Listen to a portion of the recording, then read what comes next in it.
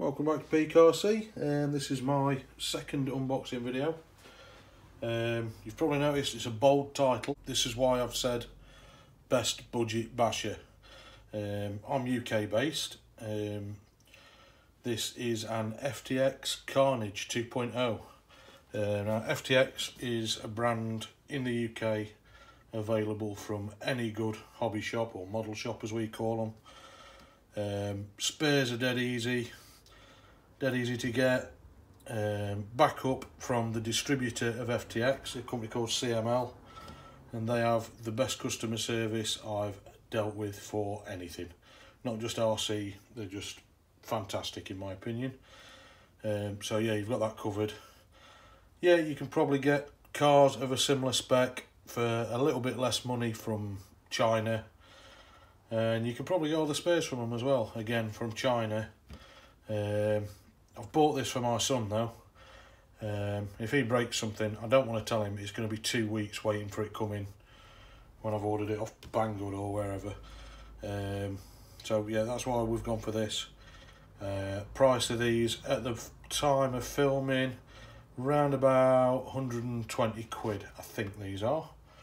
I've bought a whole load of other stuff from the shop at the same time, so I'm not really sure exactly, but I think that's what they are, about 120 quid. It's a brushed 4x4 ready to run, brushed motor, so it's not going to be lightning fast. I've bought this for my son, as I've said. You just will forget about that because Billy's only 5, but he's got quite a bit of experience. If you look at my other videos, bashing around with Tamiya's and stuff like that, he's not managed to do any major damage to them, so I'm hoping this is alright. Main features on the front of the box: 4-wheel drive, shaft driven, brushed motor, ready to run, 2.4 radio, and it's waterproof. So without further ado, we'll get straight into the box, because I'm not going to show you around all the box, because well, you can do that in the shop. You can look at the box. Anyway, cut these seals and get into the box. Whole load of spiel on the back. What's it saying? 99.9% ready to run. Did well there. I read that off here. That's German. 3-channel, 2.4, 60 amp speed controller, 550 motor, 1800 milliamp hour battery. Yeah, anyway, we'll get into it. Let's have a look. Genuine first look for me. Oh, that looks good. Put that box down over there. You see, it's nicely tucked in there. This is where I make a fool of myself getting this out. So I'll slide this over there and wiggle some of these boxes out. First box. Can we see this okay on the camera? Yeah, I think we can see this alright. I'll just put this little lamp on so we can see a bit better down here. So I'm guessing this is transmitter. In fact, I can see it's the transmitter. Little wheel sticking out.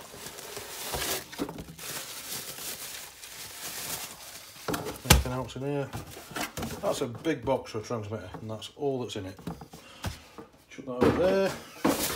Right, so transmitter. Billy's just joined us in the garage to see this coming out of the box, and he's noticed we have got one of these transmitters for his lunchbox. I think that one's branded as a Code RC. So I already know that one's 4 AA batteries in it. Don't think they're supplied, but we've got stacks of AA batteries here. What else have we got in here before we get the car out? Another empty box. I think that's just protect the car in the packaging. Manual, wall charger. Yeah, it looks like it's on a Tamiya plug. And then the main event,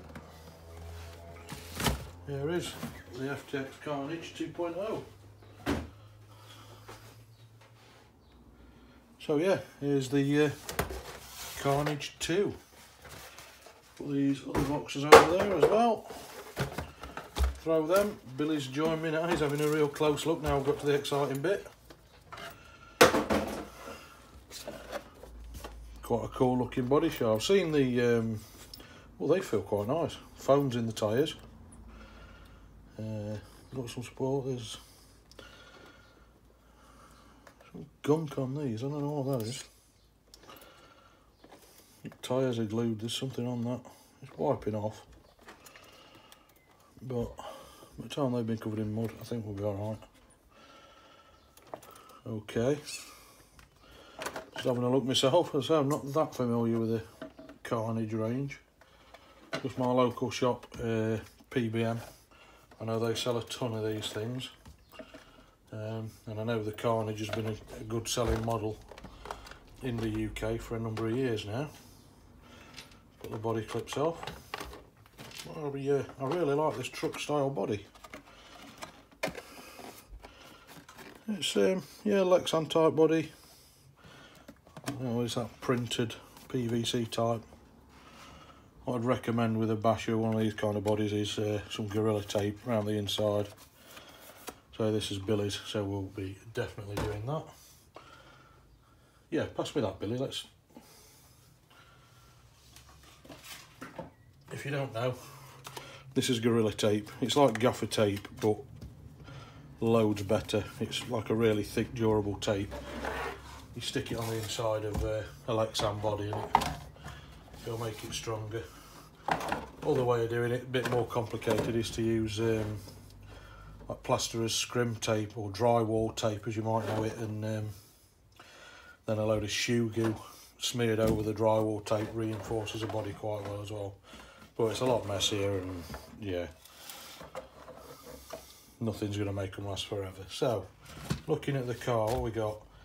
3-channel receiver. There's your ESC, 550 size motor with a nice big heatsink on it. Metal drive shafts.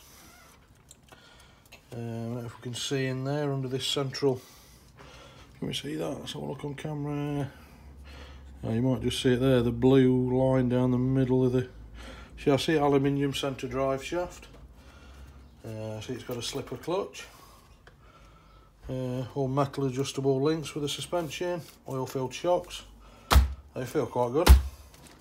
We've got the NIM battery that's included, that's in there. It's on a Tamiya plug, that'll be going. Yeah, all in all, feels really nice. Tyres feel nice. Not quite sure what this gunk is on the wheels. I think it's some residue from where they've glued the tyres, but the type of car it is, won't be long before they're all scratched and scuffed up anyway. So yeah, I've just brought the camera a bit closer on the tripod. I'm just going to rip out this included battery. It looks like a nickel metal hydride battery. I'm not a fan of them, but it's nice that you get it. 7.2 volt, 1800 milliamp hour. All our stuff runs. We run lipos on all our stuff with Dean's connectors, so as I say, I'll probably be changing that to invalidate my warranty, and we'll be running it on a 2S lipo. That's how you get the battery in and out, nice and simple. Don't really know what else to say about it. For £100 or thereabouts, I'm pretty chuffed with it. It seems to be fairly well built. Shocks feel really nice, actually. Yeah, they feel really good. It's going to jump well, this one, Billy. Yeah, I'm dead impressed that all the drive shafts seem to be metal. Yeah. Right, so that's your FTX Carnage version 2. Say just over £100. I don't think you can go wrong for that money. Your 2.4 radio, even comes with a battery. I mean, it's a NIM battery, it's only 1800 milliamp, but it'll get you going. Yeah, I don't know what else to say about it. Shocks feel really good. I think the body looks really cool. All metal drive line, big 550 motor. It's not going to set any speed records being a brush truck, but yeah, overall very happy with that for the price. I'm sure Billy's going to love it. Keep like and subscribe the video if it's been any help at all for you. within the next few days we'll probably have a running video up as well. Thanks for watching. Again, like and subscribe. So yeah, you've just seen us unbox this. Just a little bit of heads. This is what I was talking about with the Gorilla Tape. I've just lined as much of the inside of the body, all the corners and things where I think it's going to take a knock. Just find it helps strengthen them up.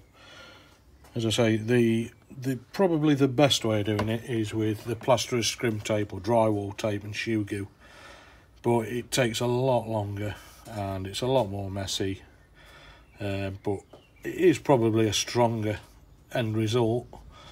Well, this has taken like 10 minutes, a few bits of Gorilla Tape, and it does make a massive difference. As I say, probably not as good as the scrim tape or the drywall tape and the shoe glue, but that's my way of doing it. It's worked quite well for me so far.